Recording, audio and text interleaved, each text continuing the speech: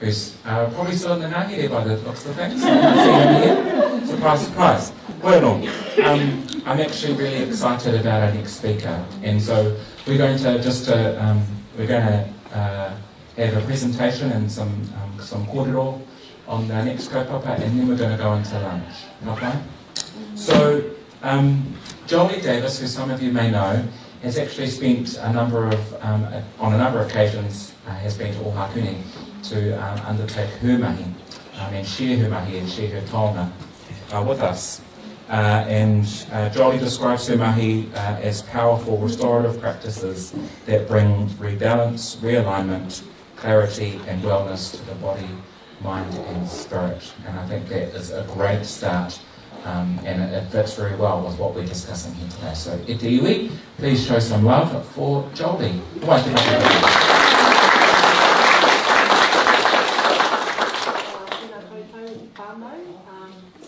Ko parangaringa te moana, ko maunga piko te maunga, ko te rewa mihi te mara, ko ngā te kuri te iwi, ko ngā te murukara te hapu, ko rewere hongi te tūpana, ko Jolie Davis tōku ingoa. Nō reira, tēnā koutou, tēnā koutou katoa. My name's Jolie. I grew up in Ahupara. My family's originally from Te Hapua in the far, far north. Currently I reside in Lower Hutt, where I run my home-based practice, and I also facilitate the Manawa Ora Mirimiri and Romiromi workshops. They're a 2-day weekend wānau, and they teach the foundations of Māori bodywork and healing. So I am a traditional Mirimiri and Romiromi practitioner. I was fortunate enough to come across people in my community and outside of my community, and work alongside and get to know people like Hoi Padalamio, Manu Koriwha, and of course Atarangi Muri, who's my whanaunga, and we're both Muri pioneers. And so that's been my constant journey over the last 20 years of practice. And I just wanted to put that up on the screen there when I used to ask Papa Joe Delamere, what is Mirimiri, what is the meaning? And every time I asked him, he would give a different answer because of they're quite the amazing speakers and orators. And this was one of the translations of Mirimiri that he gave. The tears of rangi falling on Papa, the wind moving through the trees, the crashing of waves on the shore, and the cry of a newborn baby. So what he's talking about everything, energy, mauri, wairua, all of that stuff we incorporate into the mahi that we do. So I have been in Ohakune recently to facilitate a community clinic day where I brought some practitioners here, and it was just an open healing day for people in this community to come and experience mirimiri, to get on the table and have a go. So that it wasn't a full-on treatment sessions at all, it was more like taster sessions and a little bit of education for people so they get a better idea of what the mahi is about. So I've already gotten ahead of the ball here because I know we're pressed for time, so I'll quickly zip through key points in that. So Mirimiri and Romiromi is a powerful indigenous healing modality, okay? Hashtag not just massage. So one of the things that I teach and I focus on a lot is educating people that Mirimiri, although the word is used to describe massage, it's much, much more than that. Mirimiri and Romiromi is much, much more. It's a total healing modality, it's a philosophy, and it's also a way of life. Much like, so it's more than just a bunch of technique. People come to the workshop and they think they're going to learn a bunch of techniques.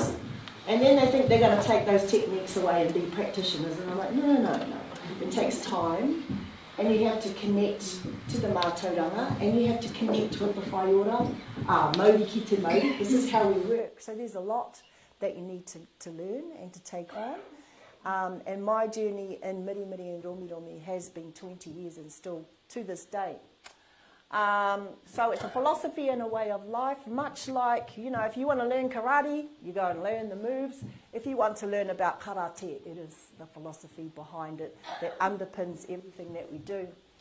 It also provides effective strategies for self-care, and this is some of the stuff that I wanted to take us through today, just a little bit of an introduction to how we use things like these tools like rākau, kohatu, connecting with te taiao, our natural environment, and most importantly, reconnecting with our tinana again, because a lot of us are very disconnected from our own bodies. We're all up in our heads all of the time, and we're the last ones to know that there's something wrong with our own body. We're the last people to know that there is pain in our tinana somewhere. And a lot of people who get on my tables don't realise that they're in pain until I use this, or I use this, and I start poking around in the tinana and we locate the pain that they never knew was there. That's probably been there for years. So with these strings here, actually is what it is. It's the full package.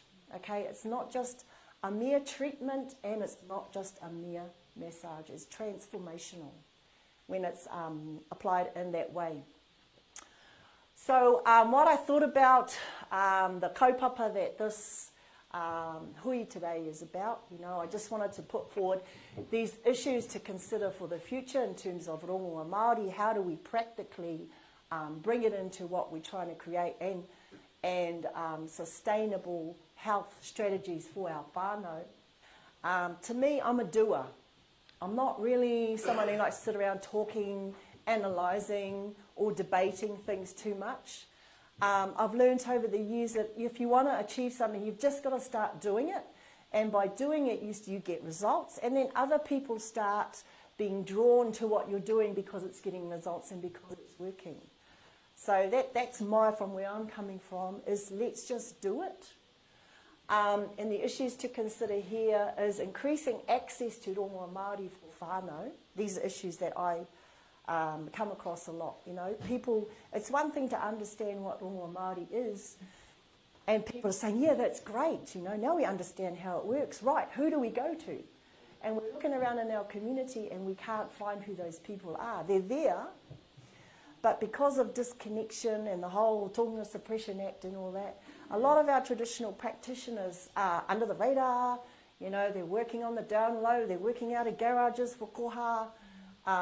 And a lot of that is the fear that remains, the fear of being judged, the fear of being accused that you're not qualified to do what you're doing, and the fear of someone else, telling you, who gives you the right to do that mahi?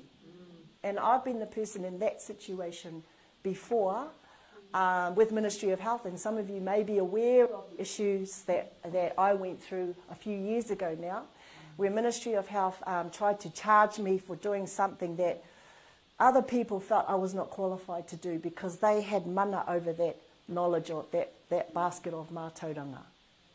They believed they had mana over that mātauranga. And it wasn't until I said, well, actually, we've been doing this for thousands and thousands of years, and it's called this over here. So it was about me educating people. I'm not winging this. I was actually taught this by people who know much, much more than I do and are experts in their field. Unfortunately, those people have now passed. Papa Joe, Manu Korewha have passed. But fortunately for us, they actually taught thousands of people. Between the two of them, they probably taught thousands of people. And not just in Aotearoa. I say to people, if you go to Germany right now, you will find people there practicing authentic Romiromi. And they are really, really good because they were taught by the best. It's mind-blowing. If you go to Holland, you will probably see people there who are practicing authentic Romiromi. Why is it that we have to look, everywhere to find authentic practitioners? It's really hard to find and identify who they are, but they're there. They're there.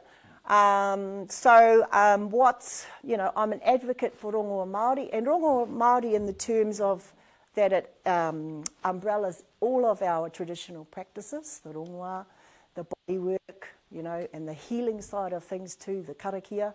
It all comes under the umbrella of rongoa Māori. So just a few other things that I wanted to bring up here. Disconnection, you've probably heard this talked about already. So all of this is coming from my understanding and experience and how I've been taught to. Yeah, we've already probably heard this talked about already, disconnection causes disease. In my experience, the main contributor to unwellness with our whānau is disconnection to mātauranga, to self-identity, reo, whakapapa whānau, passion, purpose, power, wairua. All of those things causes disease. Something we all need to focus on, and what I was taught, is fully occupy your whare to maintain wellness. Fully occupy your whare, and this is your whare, this is my whare, and I ensure every day that I am fully here, present, in the here and now, in my own tinana. I'm not living in the past. I'm spending a lot of energy going back there, thinking, dwelling on stuff that I no longer have control over, and same for the future. I'm here and now, because mana, when you break that word down, it literally means all power is here and now, in the present moment. This is where all our mana is, and therefore we need to fully occupy our tinana. It always alarms me when people get on my table and I'm treating them and I can feel that they're not fully in their tinana, if that makes sense. It's like nobody's home. And that's not good.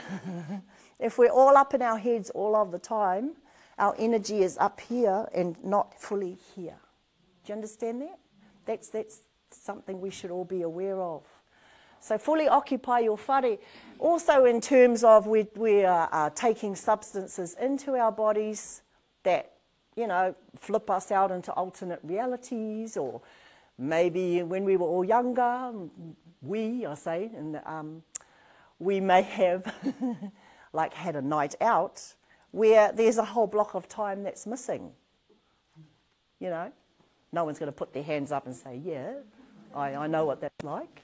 But in that time where you can't, you know, there's that block of time missing because you had one too many drinks or whatever, you're not fully in your body. Your wairua has actually gone somewhere else.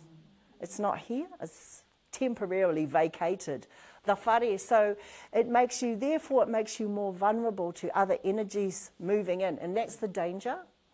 That's the risk that you take. If you're not fully here, then you can be sure something else will drop in and take up residence. And our rangatahi need to understand that. Our first responsibility is to self. Self, when it comes to, you know, caring for others and hauora and well-being. That is our first responsibility. Who's been on an Air New Zealand flight and they give you the safety message about, you know, when the oxygen mask falls down, what do we do with that mask? You know, what do we do? But our instinct is to go, you know, and a lot of us, that's how we live our lives. We're busy trying to put oxygen masks on everybody else. And we're the last person to put that mask on. And by the time we realise, ooh, crap, you know, we're running out. So please, please, can we be doing that? First responsibility is to us. And that's the first responsibility of the healer too. I've known many, many healers over the years that have not taken care of themselves in the way that they should have. And they had open door policies at their whare, and people would come in all hours of the day and night to get treatment or rongoa.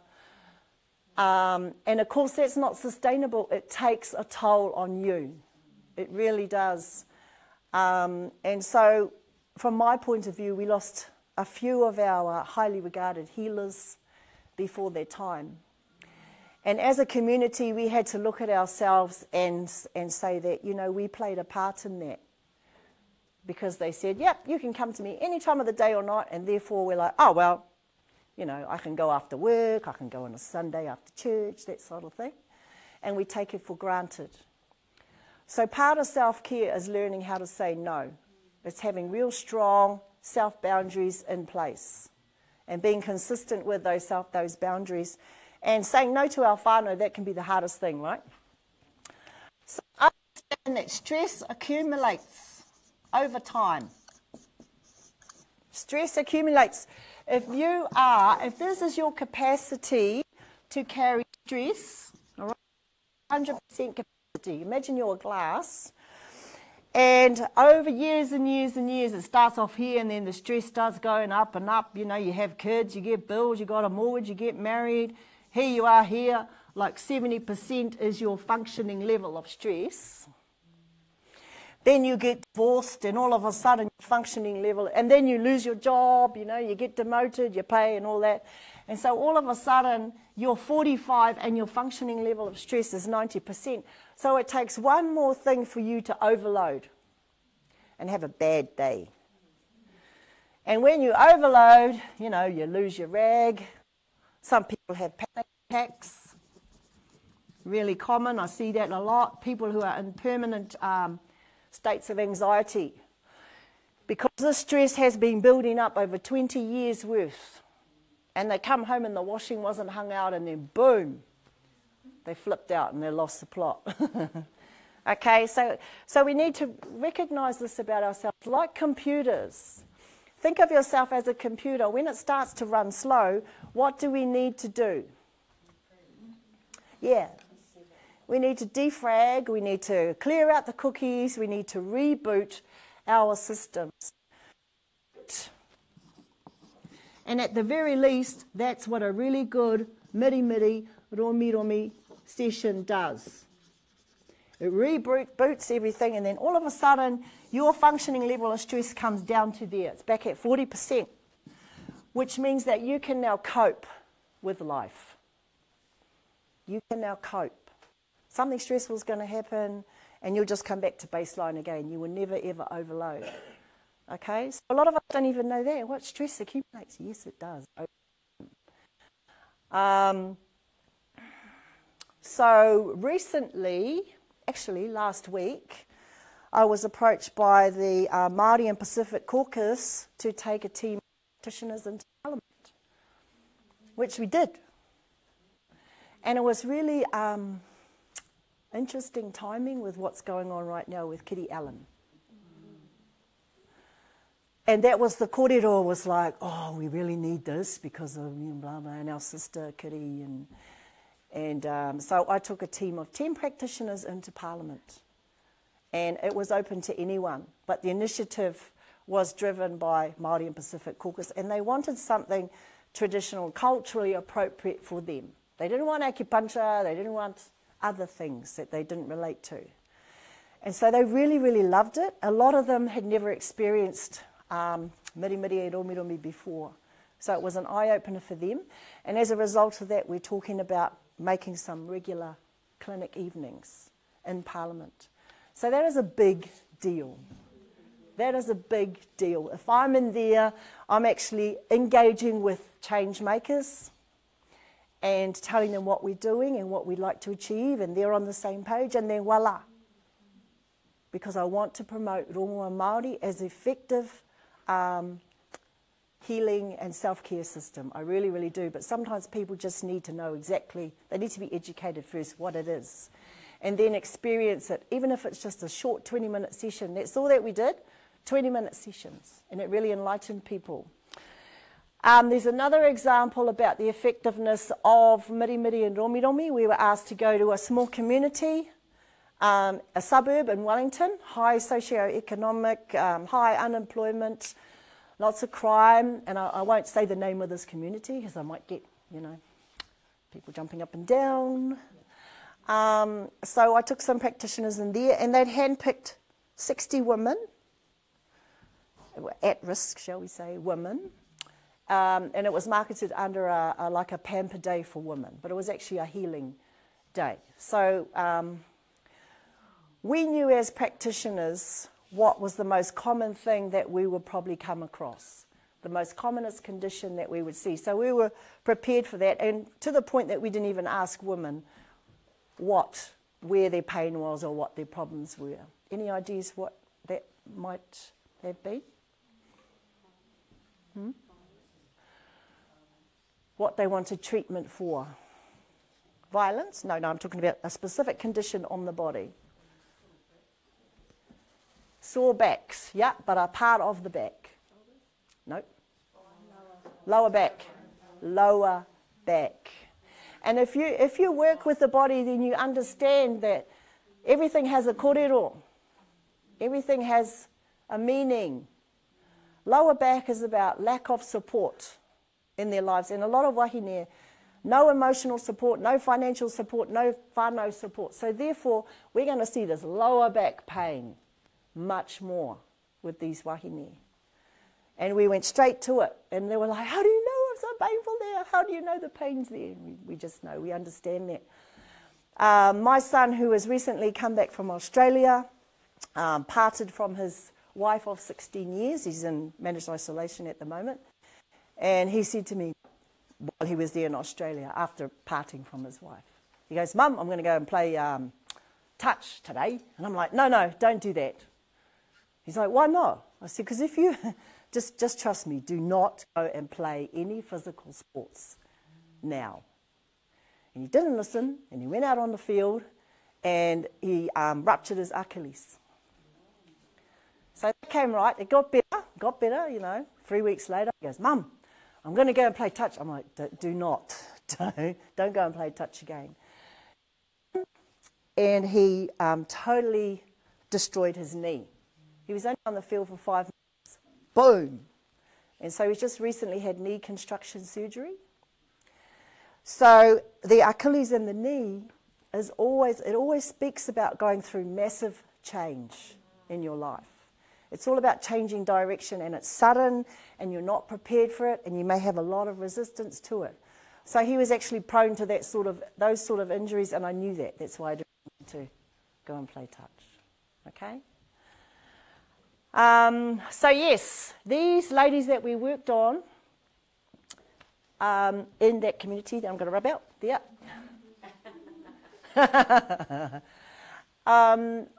They went home to their whānau. 2 weeks later, the organisers of that event went and caught up with them, had a kōrero with them to find out how they were feeling, what were their results, their outcomes. And not just that, they talked with their whānau. And there were massive changes at home. Massive changes at home, to the point where the children are like, wow, whatever Mum had done, she is like a different woman when she came back from that pamper day. What did she have done? And she was calm for 5 weeks, a good month to 5 weeks. She wasn't on the kids' cases. She wasn't grumpy around the house. She wasn't picking fights with her tāne. And as a result, the whare was calm. It was tau. It was really, really tau.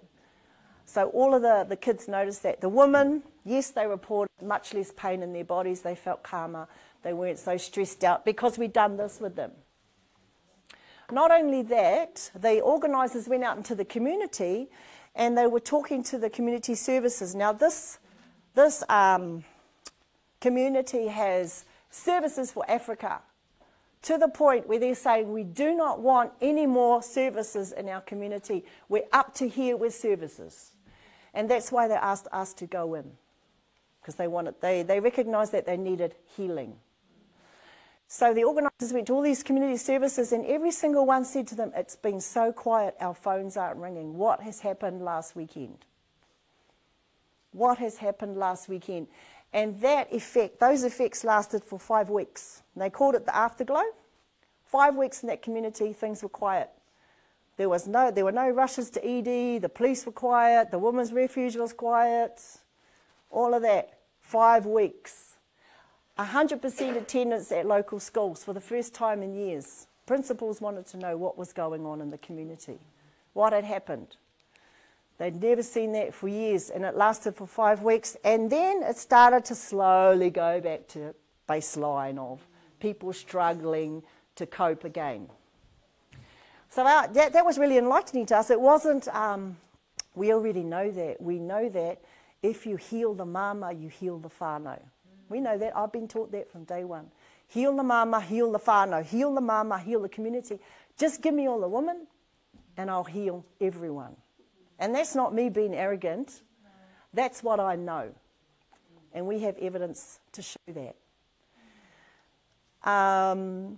We also run the community clinic days, and at these clinic days we make sure everybody fills out the evaluation forms at the end. So we're gathering our own evidence that Mirimiri and Romiromi works.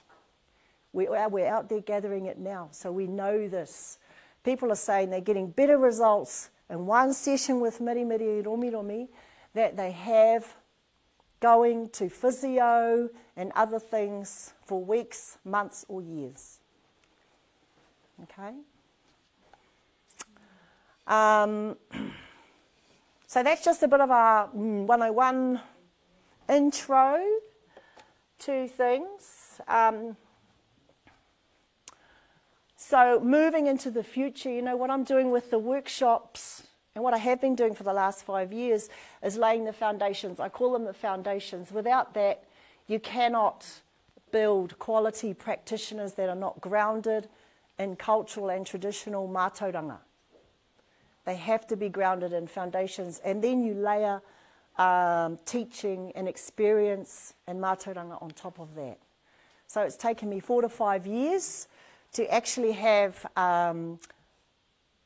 practitioners coming through now, and we're working to support those practitioners as much as we can to make sure that their practice and their understanding grows and develops and they gain experience. You know, it is a process. It's not a matter of just going to a course and then, voila, you come out the other end a practitioner. It doesn't work that way. That's not how we learn. We learn by experience and getting your hands on different kinds of bodies that present with a whole lot of different things. Okay? Ka pai? Shall we do some stuff? I'm over myself talking. Would you like to do some quick? Have we got time? 10 minutes. Okay, so we're going to stand. Can we stand in a circle? Can we get everyone standing? Just push the chairs back. We've got 10 minutes.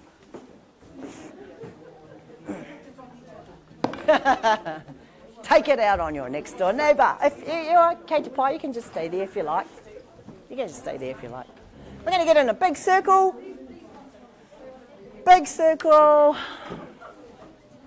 Because I know we're hungry. Oh, come round here. Join it up. You can sit there, Kate Pie. Ah.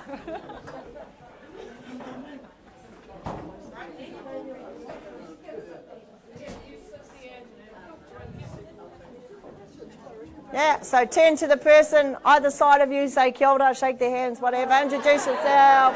Because I don't know you, kia ora. Kia ora anō. And you're going, we're going to just do some cross crawlers. Left brain, right, left brain, right brain. We're going to get things moving. So here is the action here. This is the action here. Okay? Front, back, down. Front, back, down. Other arm. Front, back, down. Don't think about it. Other arm, back, down. Switch hands. Front, back, down. Front, back, down. Switch. Just keep switching sides. Left brain, right brain. Front, back, down. Don't think about it. Other side. Front, back, down. All right, one more. Front, back, down. And I want you to march on the spot. March, march, march, march, march. Tahi, rua, toru, fa. And we're going to go to same side on the right, like this. Tahi, rua, toru, fa. Same side. Rua, toru, fa. Same side. And you're going to switch. Opposite. Rua, toru, fa. Tahi, rua. Left brain, right brain. Tahi, rua, toru, fa. Same side. Tahi, rua, toru, fa. And switch. Other side. Rua. And switch. And same side. Rua, toru. Switch. Change. Ru, toru. And stop. And back to this. Switch arms. Front, back, side. Switch arms. Front, back, side. Front, back, side. One more. Front, back, side. Marching, marching. Rua, toru. And we're going to change and change. Rua, toru. Ah, tahi. Rua, toru. Fa. And change. Tahi. Rua, toru. wha, tahi, rua, toru. Okay, all right. If we're constantly using one side of our brain, that's hard. It's hard. All right, so just turn to your left, the person and you're facing, your left side. Yep, hands on their shoulders. Working. Working. Working. Working. Don't be nice. Find the tension. Find the tension. Work it out. Work it out. Don't be nice. Don't be nice. And karate chop. Use the sides of your hands. We're just trying to loosen up all these tight shoulders. Now the shoulders, we hold a lot of our mental tension, overthinking. Over the head's too busy, so we get tight shoulders. Kia ora, thank you. And you're going to turn around and do it on the other person. Feel the difference. Different shoulders, different feeling. Get in there. It's not massage. Release the tension. Release it. Release. Working. Oh, different from the last one, eh? Everyone's different.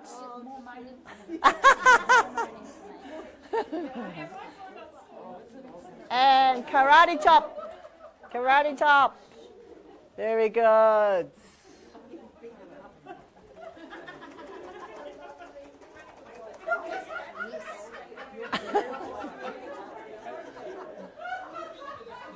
There's some intense focus going on here.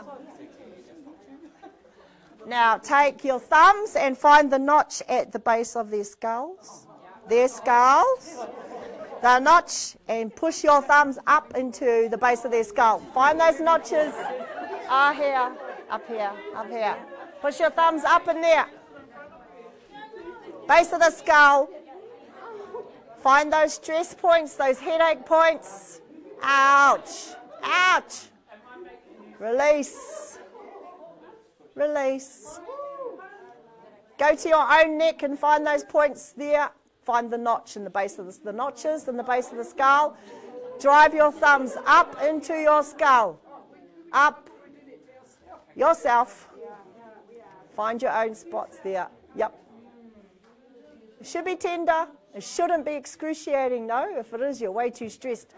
Take your fingers on either side of the spine. Fingers, dig them into the neck muscles and drag your fingers through, and at the same time you push your neck back. Push, push, drag your fingers through those tight neck muscles. Push your head back. Release the neck. It's not a rub, it's fingers. Dig them in. Dig them in. Push your head back. Excellent. Take your fingers now to your traps. Here. Dig your fingers in, and you're going to pull through the muscle. Pull in and down towards the collarbone. The muscle. Trapezius. Pull in and down towards the collarbone. Yep. Work your way across, closer to the neck there. It gets tighter. This is your body. It's like, hello. Didn't know that was there. You dig in real hard. Go to the other shoulder. Release it. Dig your fingers in. If it's sore, good. Dig in, pull forward to the collarbone.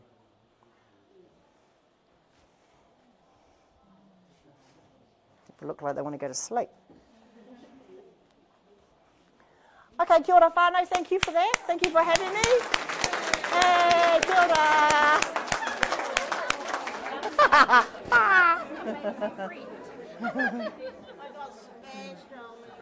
Questions and answers. Oh. You right with that?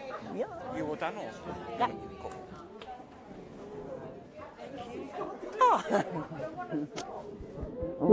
Neither do I. I had plans to keep going, but you know.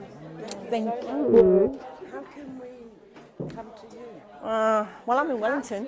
Yeah, that's okay. I'm in Wellington. Unless you're going to do a community And I've got a thing in workshop. Whanganui and we'll come. I am having a workshop in Ohakune in June. This weekend I'm in Rotorua. Come this weekend. Yeah, that's it all. No, I've got to be in Palmy this week. Okay, you got one for Alex, I've got one for Denise. Okay. These four. But does anyone have any tātai or kōrero they wish to share? She's in Rotorua this weekend. June. You know? June for a workshop. Just email me if you'd like to register for that. June. Rotorua this weekend. New Plymouth. Oh no, Palmerston North, sorry. Early May. Just go on the website, there. Palmerston North, yeah, May 1st and 2nd. So perhaps just one question from me, of course. You know, a lot of people, and you might have heard me talk about it this morning, describe this as alternative medicine or, you know, these other things. And some people, what I loosely describe as don't believe in, you know, what they have, because how I interpret what you're doing is you're bringing out something which we already have, right? In ourselves, and we just have to believe that we have it. And there are a lot of people, our people, that don't believe that, you know, they have it to in our own selves. And so what do you think would be some advice for those sorts of people who just need a little bit of awhi and tautoko to really believe that, you know, mirimiri and romiromi are ways to achieve wellness? Well, we all, I mean, like I said before, anyone can learn this.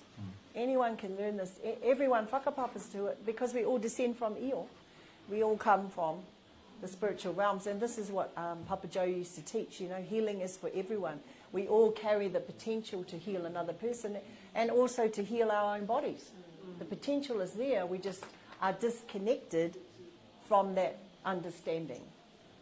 So I encourage, you know, I have not just Māori, but I have people from all over the world that come to my workshops, Pākehā, Asian, you know, because on some level everyone relates to it. Even non-Māori are like, oh, I just feel like I recognise this mahi, you know, they really take to it. Anyone can learn this, and I encourage everyone to learn this mahi. It's not just for us, we share it with everyone. Ka pai. He pātai anō, any final questions before we break? Well, just for me, kia ora whaia. Kia ora. I just wanted to ask, or help us, some of us here anyway, that might need just a bit of assurance of how to protect ourselves around that mahi. Yeah, this is all of the stuff that I get into on the workshops. That's part of the foundational learnings that people must have. Yeah, and although I take it for granted that people should know this stuff, but obviously, yeah, there's that disconnection from mātauranga. So it is important. How to keep ourselves well and safe is a huge part of the foundations that I teach, and it starts with your boundaries, your self-boundaries, and learning how to say no, and the self-care, looking after yourself. But how to keep yourself safe in terms of when you're doing the mahi, there are specific strategies that we need to do, and karakia is just one of them. Just one of them. Yeah. Pai. Tātou tēnā. Any more? Oh, one over here. Kia ora. Thank you for that. I feel actually a little bit de-stressed at the moment. I wanted to ask you your thoughts around, that our aspirations are around our wellness centre, and about working that side by side with the clinical environment versus our rongo Māori practices. How do you see that from your perspective in terms of I knew someone was going to ask me that. I knew someone was going to ask. That's a tricky one. It really depends on the medical practitioners. I mean, they must be open. They must be educated on rongoa Māori and what it is. But I myself, I don't feel the need to go out and establish relationships with medical practitioners myself. I just understand that the work that I do gets results for people, and that mirimiri and romiromi, rongoa Māori has its own mana. It has its own mana, so that's all I'm worried about really, is protecting that. The minute we get alongside something, there has to be that understanding there that rongoa is not going to come underneath the mana of somebody or something else. And this has been a problem in the past. When we go into like medical institutions or hospitals, we're under the mana of that institution, if that makes sense. So I think for myself, my opinion is that we should stand alone in our own mana. That's my opinion. Until I come across medical practitioners who are open and fully understand and respect the mana of rongoa Māori, that's probably going to be my position until it changes. Yeah. I was interested to know that because a number of years ago we worked with Auntie Ora who had that clinical side as well as the rongoa Māori, and part of that was to ensure that any person who came in to work in that day it was Te Whānganui, that they must do an induction with her before we even got to the other parts of it, and that they had to have a better understanding of it, and then as time went on, that education came. So yeah, I think that's an ongoing discussion. Yes, yeah. But the question is, do we need to be side by side, alongside? Because that's the background that I'm a trained nurse as well. So I mean, I worked in there. I saw our whānau get sicker and sicker. I see the over medication, the over diagnosis, and I honestly didn't really see whānau getting better, just being highly medicated. So that's why I do what I do now. This to me gets better results. And again, it's just my opinion, my experience. I haven't seen an example of where the two different modalities can work alongside together. I haven't seen that yet. So if there is potential for that to exist, then yeah, I'd be interested. I'll put it that way. And actually, I think that's a perfect way to end, because Yeah. that's about realising those opportunities that exist in front of us, right? Yeah. It hasn't happened as well as it could have in the past, but boy, do we have a big job on our hands to bring the two worlds together. So, ngā mihi nui ki a koe, Kia ora. e taku waene. O tira ki ngā kōrero me ngā taonga, kua uhia mai ki rongi ki a mātou, all of the taonga that you've shared with us this afternoon. And I'm sure there are others that are willing to dig deeper into what you've said, because I think we're just scratching the surface. And so I look forward to understanding, the plenty of opportunities that will come from having these sorts of conversations. Before we go to lunch, just to also mihi to Pa for his session down at Mountain Road, just outside our one of our offices there, and sharing all of the kōrero about our ngāhere and everything else that comes with it.